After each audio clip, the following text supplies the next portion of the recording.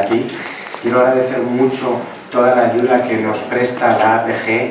José Manuel Zamorano ha hablado de ellos a la hora de revisar y reinventar los premios en esta 15ª edición, y ha sido magnífico el trabajo que han hecho, ayudarnos a revisar categorías, criterios de evaluación, ponderación de criterios, y nos han ayudado también a que hoy John esté con nosotros.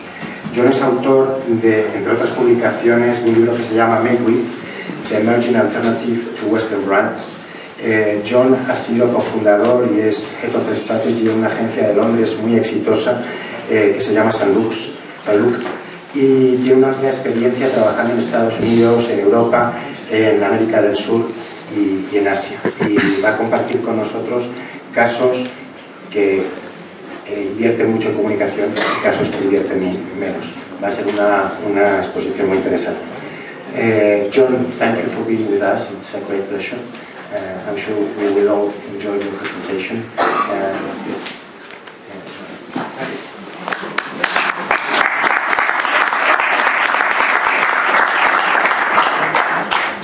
Hola, buenos días. That's all of my Spanish, so very sorry. Good. Effectiveness Awards. I started working in advertising in London in the 1980s, and there were no blogs, there was no YouTube, there was very little international sharing of ideas, at least at the level that I was. And the one thing I learned from actually was effectiveness studies. They started in London in 1982, and it was the only place you could learn the simple question, how does it work? Of course, you learn as a junior planner, you learn, oh, I have to make a target audience, or I have to make a proposition, but it doesn't really teach you how it works. You learn how to write a brief, but you learn perhaps later a little bit more overview, how business works, how brand works, how society works, and how it all fits together. And I learned even more about how it works when I started to write effectiveness papers and not just read them, and I did this in the 1990s and I had some successes. And later, since then, I've written a number of books. This is number 6 that I just finished, actually. This isn't published. I have a publisher which is actually Spanish, a very international group, and it is out in, I think, July. Now, very simply, in Spanish terms, actually, last time I was here, I spoke at Alimentaria, the fantastic food festival, and I know food in Spain is something that is not necessarily in the UK or America or some other places I've been, and I think brands and marketing are like food. It's ultimately a very cultural subject. It's quite universal. Everywhere has food, everywhere has restaurants, everybody has mothers who cook in a certain way that you remember when you're an adult, and it's a very cultural thing. And it is the same, but it is also very different. If I take you to Tehran and we eat food, then there is no jamon, no alcohol, but still you will recognize many of the rituals and the customs of food. And I'm going to be talking about some recipes. We heard before, strategy, idea, execution, results. It's very much like cooking. You have a restaurant, you have recipes, you have cooking, the performance in the night, and then you have the food.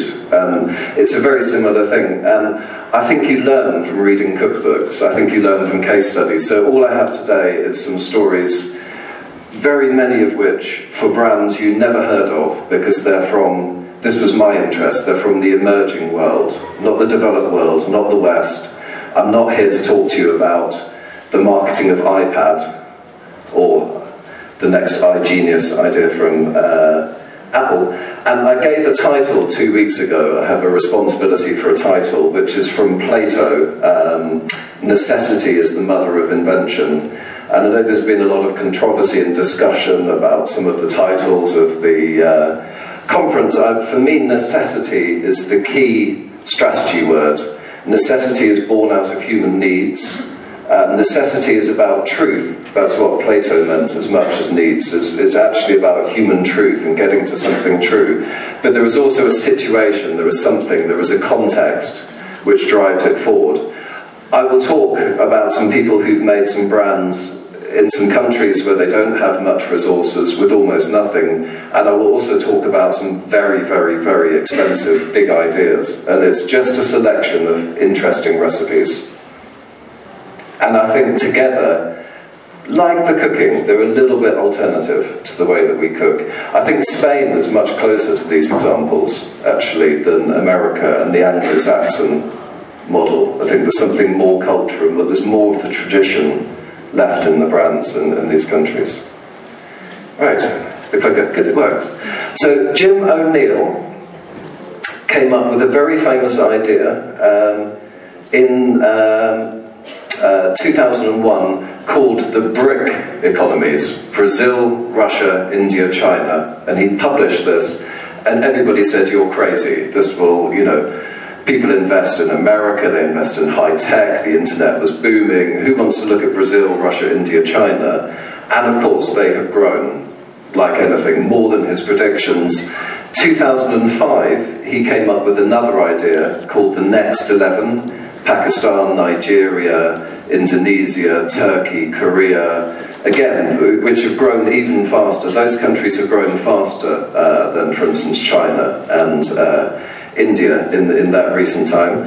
And he said, I'm starting with 9/11, he published his paper about the BRIC economies 1 month after 9/11. He worked in New York and London, and he was very, like everybody, shaken by that. But he said that was the moment when he realized that globalization would not mean Americanization, that actually other cultures will grow, and as they grow, they will bring their own ideas, their own confidence, so in our case, their own way of branding. And we have always seen this. We have seen, for instance, the Japanese, since the 1950s, 60s, 70s, bring a very different sensibility to brands. They brought us Sony, Muji, Ishimeaki. They are like our brands, but they're different, and they have a very charismatic difference that comes out of the Japanese traditions, and also their love of futurism and technology and modernity. And so it's more of the same, but there are some very new countries joining this list. Here is the funny thing about emerging markets, is that we have to stop using that word next year, because in 2014, the emerging markets in GDP, according to the IMF, the International Monetary Fund, will be bigger than the developed countries. So we need a new term, maybe emerged markets. And here is Orhan Pamuk. He's one of my favourite novelists. He is a Turkish writer who won the Nobel Prize for Literature, I think about 5-6 years ago. And he created a very interesting museum in Istanbul, which is also a book. And the museum and the book are both about these objects of everyday life, and the way to understand these little trinkets, gift-giving, tickets from a concert, mementos. And at that time he wrote this: the economic growth we have seen in non-Western countries over the last 10 years is enabling the emergence of a new generation of humanity, both modern and non-Western. And that's the key to everything I will show you. It is both modern and non-Western, whose stories I'm sure will soon feature regularly in the literature we read, which they will, because they're in my book. Now, I start very broad, and then we get down to some case examples. So let's start very broad with a very big brand called the West. And the West has a very distinct idea of itself, and it is a geography idea. If there is a West, there must be an East. But it's also the West of the Wild West of America, the frontier. And it really carries forward that idea that we've had in the West since the Renaissance, that there is here and now, there is a frontier, and beyond that there is chaos. And everything is progress. We move into this void, this vacuum, and now we move with digital, with sustainability, with all these new themes, with financial services. We're always moving into this new frontier, so we're grounded in the idea of progress and chaos and the future. And outside of this West, there is an East, which somebody called Edward Said wrote about, our idea of the East being really the unconscious of the West. If we have things that we haven't incorporated, we leave them in the East. We leave sensuality, femininity, all kinds of ideas that we haven't really made central to the West. Not, you know, we're all multicultural global citizens, but this is just to say where the idea of Western brands comes from. And then with the West, particularly in its American form, you get this idea of the individual hero. This is the way to be on the frontier. This is the Wild West. This is Buffalo Bill's Wild West. This is Star Wars. This is two guys who create a global company. It's all about the individual myth of the hero. It's the thing baked into brands like Nike. Just look at these Athenian, godlike Western heroes of achievement of sport. And there is a very famous book called The Hero's Journey by Joseph Campbell, which a lot of movies are based on. Movies like The Matrix, The Lion King, and originally George Lucas's Star Wars was based on the idea of the hero's journey, which Joseph Campbell said, this is the universal myth of man. Many other academics have said, no, this is the myth of America. And I read you from two of these academics. Lawrence and Jewett wrote in 1977, there is a community in a harmonious paradise which is threatened by evil. Normal institutions fail to contend with this threat.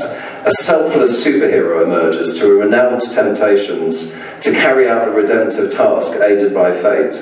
His decisive victory restores the community to its paradisical condition. The superhero then recedes into obscurity.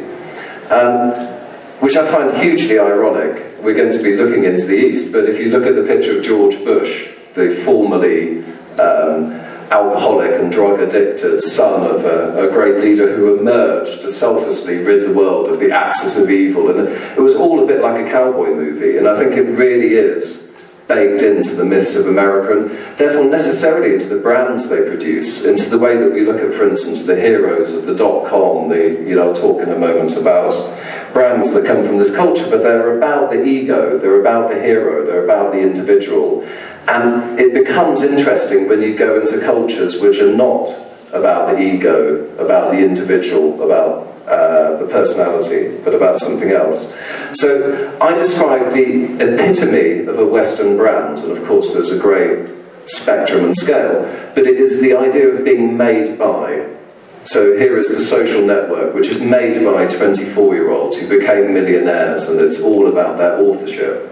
This idea of authorship, I've got the quote in a bit actually, but Foucault said that the quintessential Western idea is the idea of the author. It was the author that gave birth to the West, because that was the beginning of humanism, I suppose.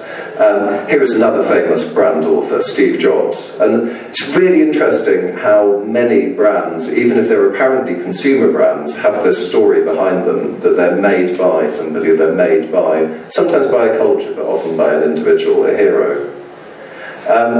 And of course, it's not just American. Here is Coco Chanel, who was an amazing figure in her own time, who moved fashion from the corsets. She was in the time of the suffragettes and feminism and getting the vote and all of this, and she created a really new idiom, a new style, a new way of, not just fashion, a way of being a woman, and she epitomised this, and she created the world's first global brand, which was Chanel No. 5, before any of the American ones travelled, and it was made by, we still buy it because it was made by Coco Chanel. So here's the quote I mentioned. Michel Foucault, the French intellectual, said, "The coming into being of the notion of the author constitutes the privileged moment of individualization." I could read you the whole quote, but what he says is that all the little changes we've seen in the West are very small compared to one big change, which was the birth of the author, which gave rise to the Western culture, the media culture that we know now. And of course, you could just say, of course, things are authored.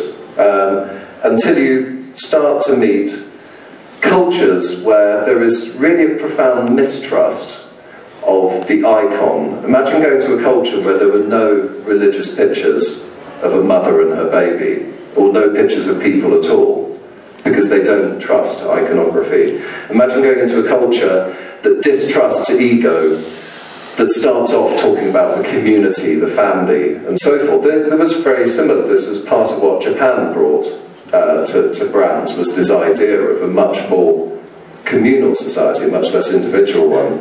And perhaps something that's helpful for us, something that moves away from the narcissism that's always lurking at the edge of things like social media, Andy Warhol's world, where we're all famous for. I think it's really that we're famous for 15 readers, if we have a blog, rather than 15 minutes. But, and so, potentially we move into a world where we like the cooking, we still have brands, but maybe they're made with rather than made by.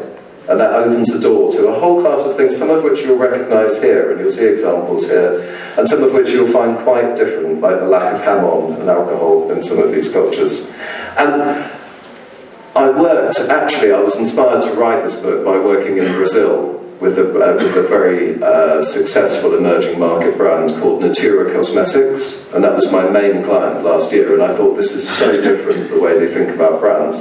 But I chose to base this in broadly the Islamic countries because they are most anti the individual, the icon. They're most opposed to the West. I thought culturally it was most interesting.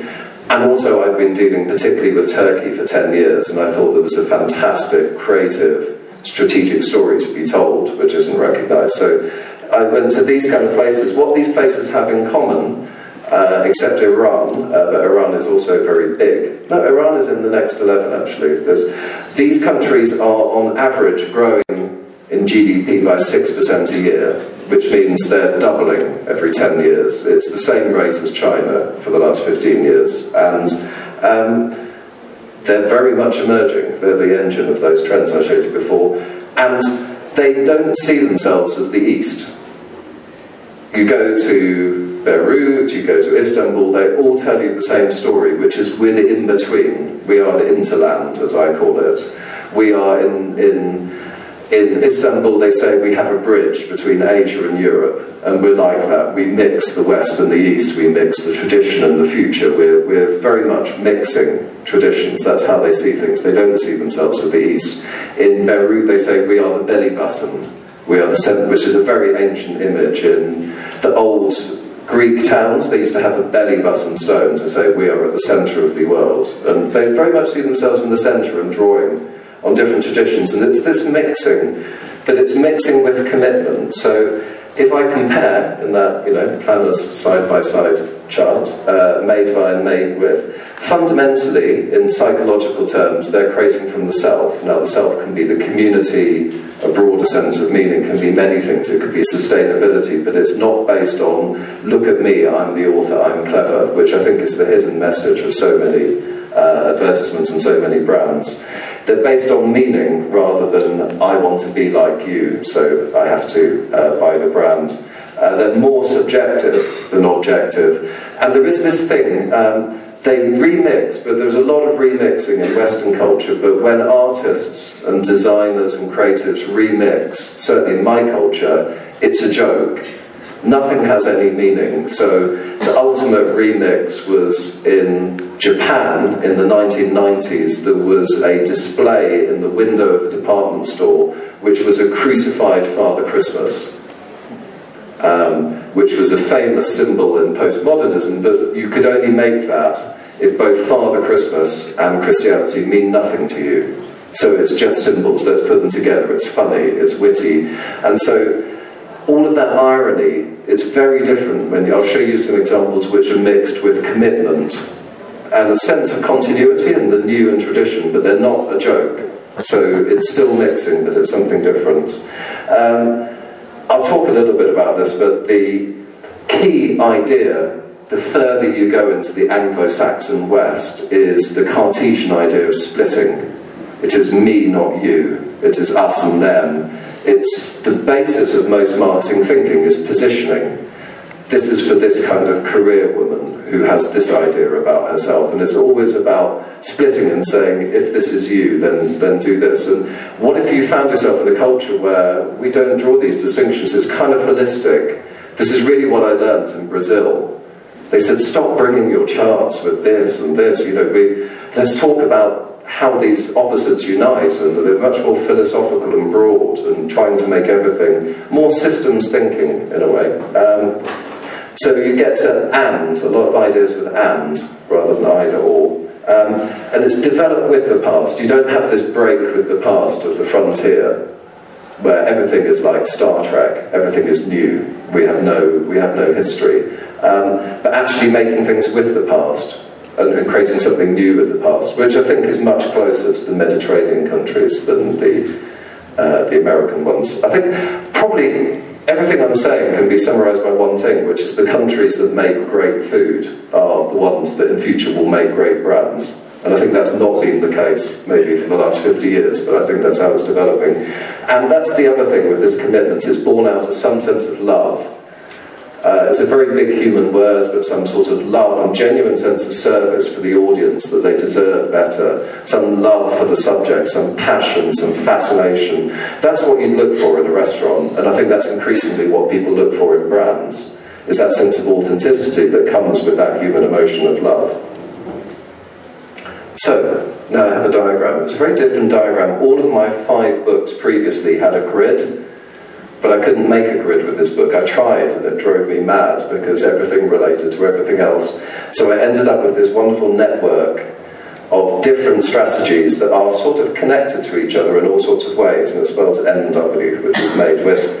And these are the 8 recipes I will show you. That's the rest of my talk, and they will seem similar in some cases. You think, well, they have paella, we have paella, they have pilaf, and it's sort of similar, and in some cases they're very different. They don't have ham on.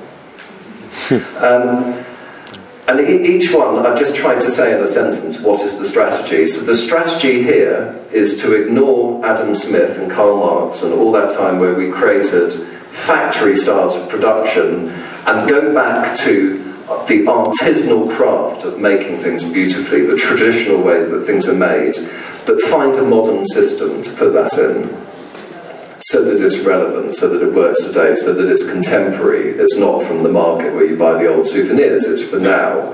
And that network, now that we have these networks, we don't need to alienate production, we don't need to produce like a factory, we can involve people in how things are made.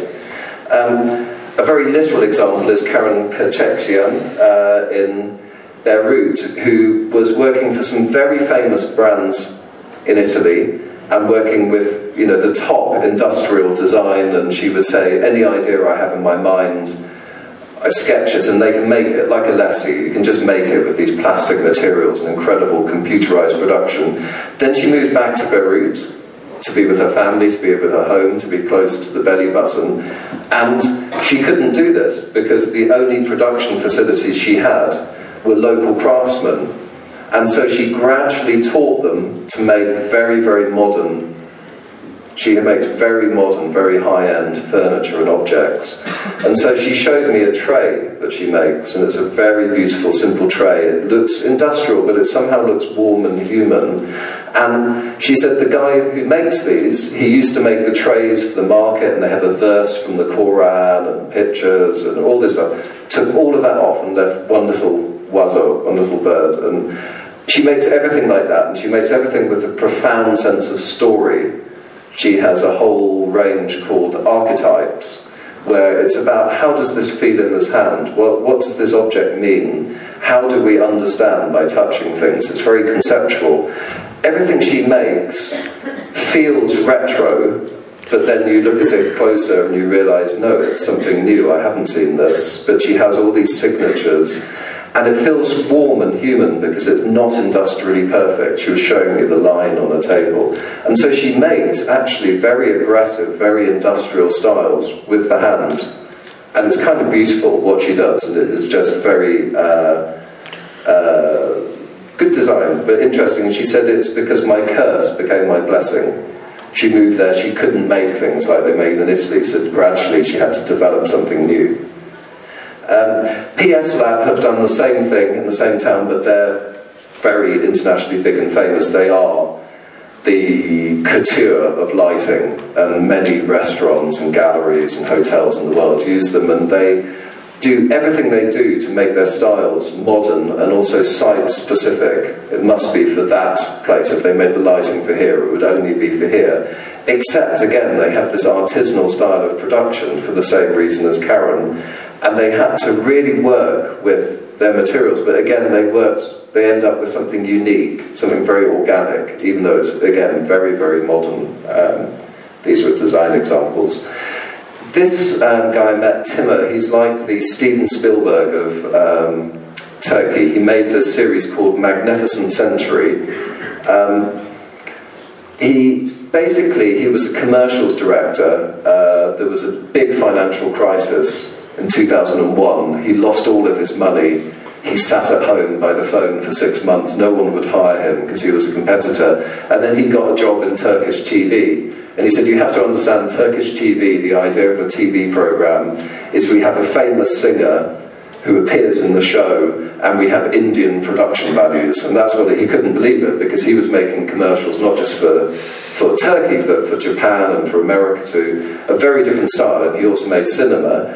And so he worked and worked up. He's broken all the rating records in Turkey, and then he got enough funding to make what he really wanted. And what he wanted was to make a program about the Ottoman Empire that was as magnificent as that time was. And he is based on a beautiful love story between Suleiman the Magnificent and his wife Roxolana. This has been a hit show in 43 countries. This caused debates in Saudi Arabia about why Saudi Arabian men aren't romantic. This really changed lives and marriages. And it was all his vision that you could make Turkish television like he'd made cinema and commercials, and he brought in all of those craftsmen and the technique, a very different type of craft, but he was the first to use Steadicam. He was the first to use that really cutting edge style of cinema and commercials grading, and he made something that nobody had seen in Turkish TV, and nobody could believe. I had talked to some of the ad guys in Turkey, and they said it was like a black swan. It just came from nowhere. And it started a craze called Ottomania. They have this craze for the Ottoman Empire now, and the Prime Minister everywhere. That there was nothing historical at the time. It was purely his instinct that you could make something magnificent in the sense of the craft of production. And he was very canny commercially as well. I've had longer to tell you the story. And here is somebody who made a business that just got... Turkey is one of the hottest internet investment markets in the world. It's where all the American and Swiss and other investors are going because it's growing so fast. And this is one of the stars. Last round of funding, they got $44 million. And what they do is something very necessary, which is they take all of the pain out of dealing with that kebab restaurant up the road, because their food is delicious. You don't want Domino's pizza and other stuff, but the guys are late, they're sloppy, they forget your order. So they created an ordering system for independent craftsmen, all the little guys. Now 1 in 7 restaurants in Turkey uses this system. They just got 44 million investment. They've expanded into Russia and the Middle East and rated as one of the top places in the world. And it's brilliant just how they worked out how to do this, how to take what you want as a food experience, but just modernise it so that it works, and they did all of that brilliantly. So that's craft with. Invent with is almost the opposite, which is how do we humanise really ultra new inventions? And I met many things which are very high tech, but they have this real human sense of story embedded in them, and I thought that was interesting actually. I think that probably is the success story of Apple. Is not the technology, it's humanising the technology, making it pretty in their case. So bringing humanity, story, play and involvement to new technology. This is the winner of a talent show across the Middle East called Stars of Science, and it's an inventor show. It's like one of those singer shows, but it's for people who invent things. And he invented a device to tune an Arabic stringed instrument. He's a musician and an engineer, and it's just beautiful what he's made. And they have many other winners, but I think it's because there's public voting, but they're nearly always great human ideas rather than that's a very clever piece of technology that you can use in that process there that nobody sees.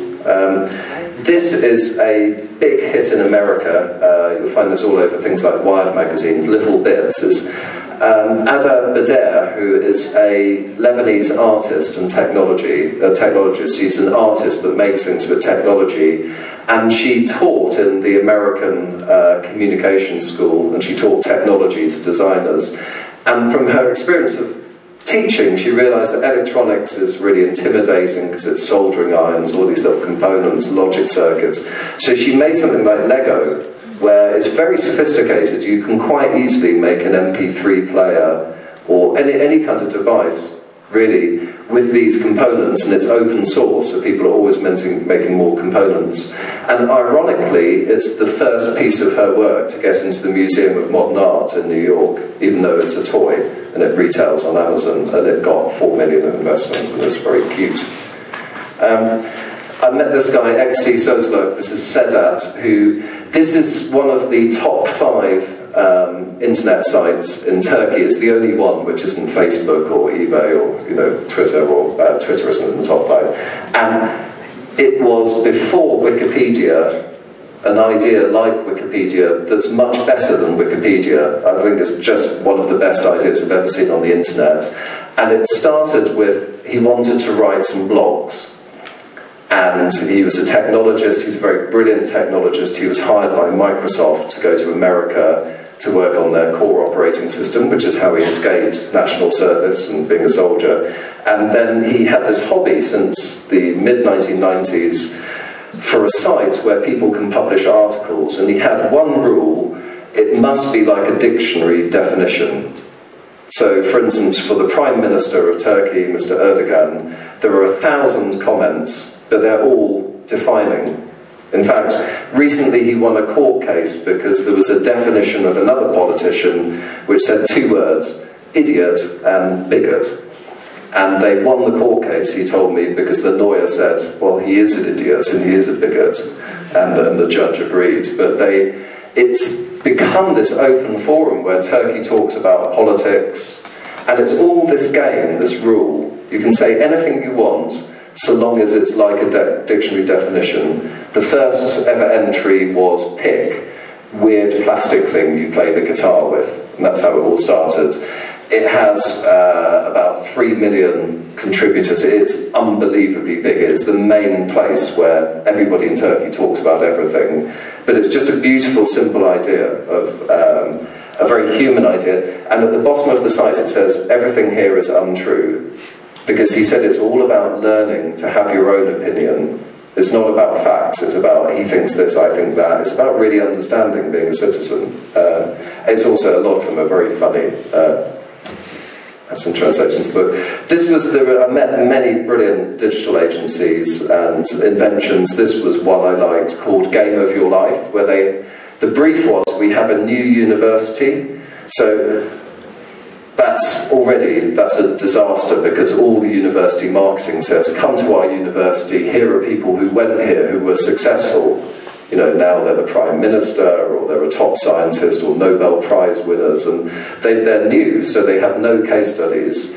So they created a future case study. It was the first time the Facebook timeline had been used in the future.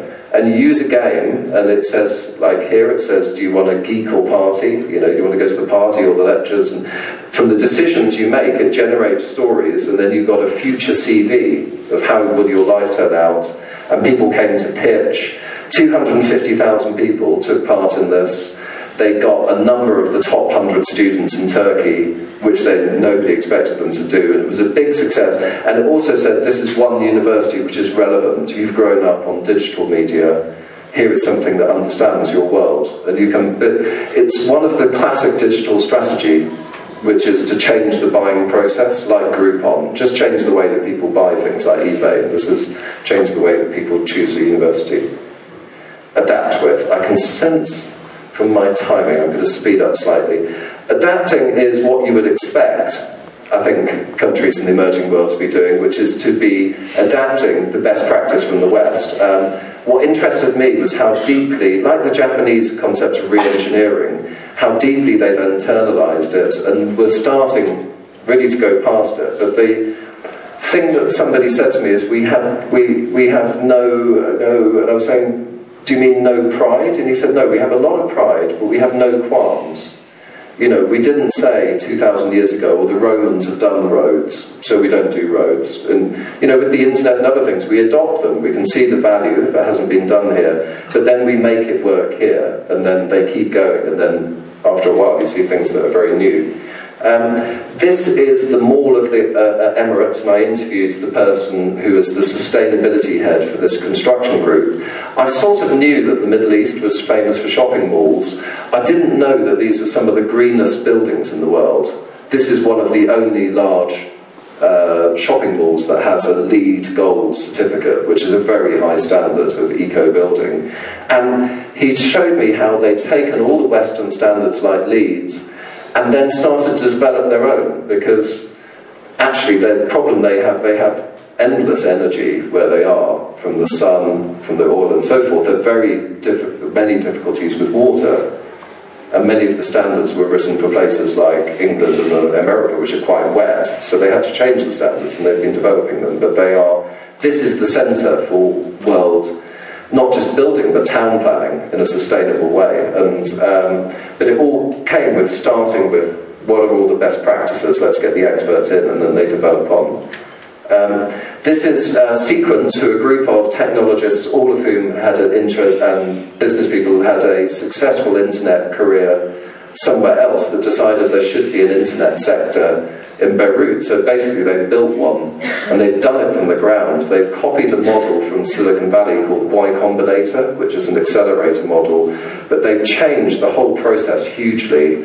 The bit that I liked is at every stage of the process they throw huge parties, because they realise there isn't a Silicon Valley, so we need to create one, and we need to get people together, and if you want to get people together in Beirut, you have to throw the best parties. So they say, the best parties in the region. And very successful in developing new models, internet models. This is a similar thing in Jordan called Oasis 500. I like the fact it's got a slide.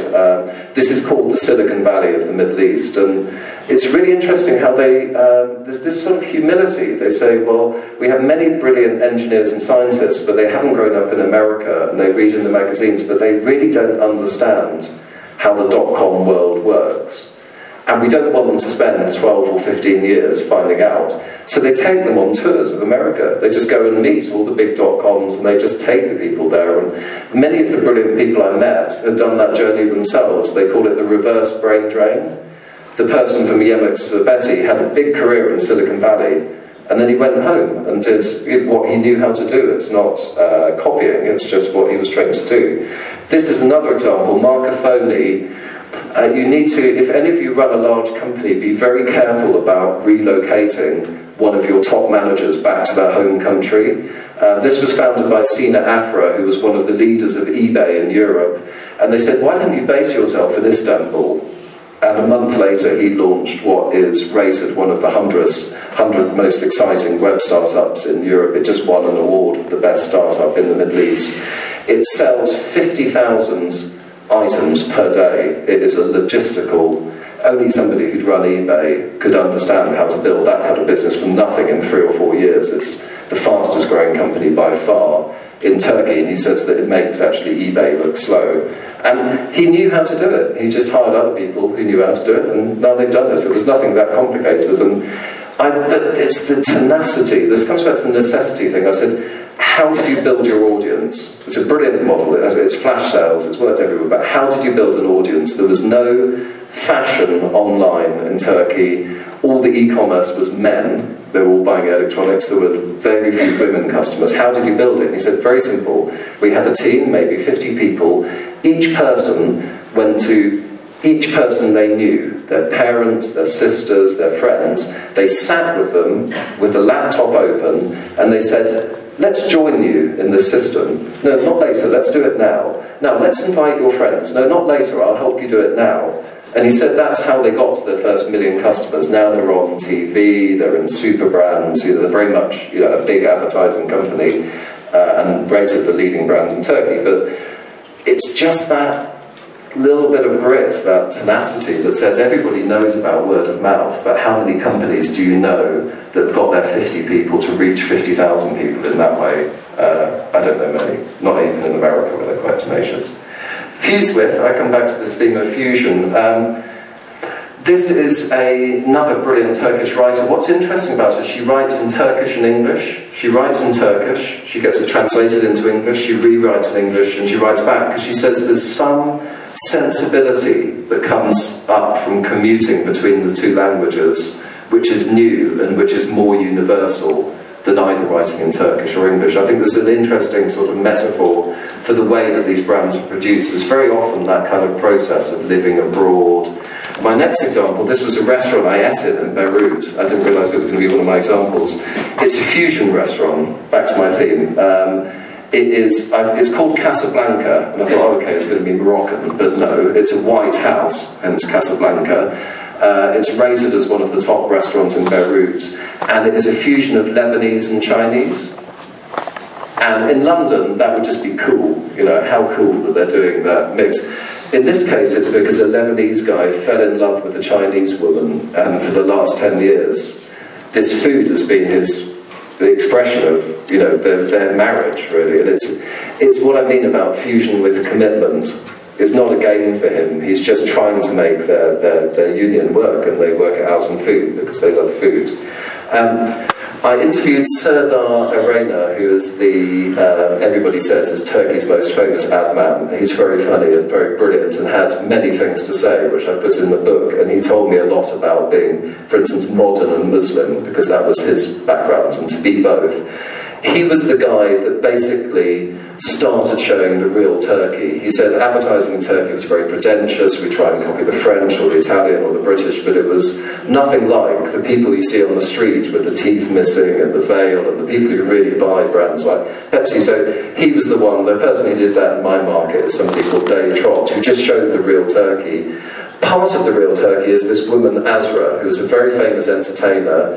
This was a commercial for Pepsi, and it's about these three boys who pop round, and she gives them Pepsi, and she gives them mobile minutes. And the only slightly Turkish twist is that Azra is the most famous transvestite in Turkey. And the running joke is that these boys don't know, and they visit, and he creates what he calls, his whole philosophy is instant fame. He's one of those types of advert guy. But he finds these ways of finding the contradictions. That Turkey is just unimaginable to a sort of simple, ordered Western mind, because you have, you know, the women in the miniskirts and the veils, and they're often sisters, or it's on a different day, and it's this mix where they go, well, it's both, it's not one or the other. And he just manages to speak about Turkey. They hired him because he almost destroyed their brand 8 years earlier for a Turkish brand called Cola Turca, which took all Pepsi's market share, so they hired him to bring the Turkish factor. This is Nada Debs, who is a Lebanese, very Islamic designer. You can see a furniture designer, but she grew up in Japan, and she just gradually worked out how to make things which were both Japanese and Arab. And she said, again, like the chef, she worked out how to be Japanese. Arab is very emotional, very decorative, all this arabesque and these beautiful patterns, and Japan is very formal, and she's found something in between. It's huge. If you know anything about the furniture world, she's a very big name because she's found something quite unique and universally relevant in the mix. This is about layers of time. I won't go into this. This is a museum in Abu Dhabi. I walked around this. It's now been built, but this is an example of where an entire city has been reconstructed. The downtown Beirut, it was destroyed by the civil war. This was literally where the tanks were, and it was destroyed. It then became the largest archaeological dig in the world, because this city has been continuously used for 5,000 years, and all these remains. And now they've built the new city around the old archaeology. You can walk along, for instance, if you go through the souk, it is literally on the ground plan of the Roman market, and you can go down some steps and visit a Phoenician harbour. And it's all this idea, the Amira who showed me around said it's all about layering history. It's you're standing here now, but who stood here then? That street was Roman, that well was a well to a starting. We have all this history, and it's a very urgent issue in Beirut because they had this civil war, because they don't have a common identity, and they had to find literally common ground, and they can find us in their history, and that's the vision of this. It's also spectacular. It's Zaha Hadid and all these world-renowned architects working on this. This is a brand I like very much, another furniture brand called Boksha, and what they do is they take something typically like an Eames chair that they found on a skip in Beirut, and then they cover it with all these different fabrics and lots of storytelling, and they make amazing things, and they call it the archaeology of the future. It's about taking a piece of Ottoman textile, putting next to a Japanese manga, putting next to words and other stuff, and making something new. And again, these have been a big trend since about 2 years ago when they were the hit of Milan Fashion Week. This is something that's being built at the moment called the Red Sea Astrarium, and it's got this. I love the counterpoint, because in America, Umberto Eco, the Italian academic, semiotician, he said that Disneyland exists to make the rest of America look real. And so the whole concept of a theme park is to be the fantasy, to be more than the real thing. And here there is the opposite. We're going into history and into the future. It is an astrarium, it's got a Star Trek thing, it's got all this stuff about exploring the stars. And you can tour the 7 wonders of the ancient world. And like Lebanon, it's weaving in the history, the education, lifelong learning, and also having thrilling rides. I hope that thing goes quite fast or something like that. 2 more, Emerge With, which it feels quite familiar, but I think part of my particular interest in doing this book came from 2 years ago when I went to a conference all about Arab Spring. And I thought, Christ, I mean, we think we know what social media are for, but they're just changing the world with this in the Middle East, and really, they really are social media. And there are many examples in the book. What I particularly pick up on is actually the use of humour and satire, which is not a new thing that's been happening in protests for 1,000 years in Europe, but the way in which jokes and ideas, there's a puppet show in Syria, which is just the funniest thing you'll ever see, but it's the way that they're actually showing the people this is how the system works.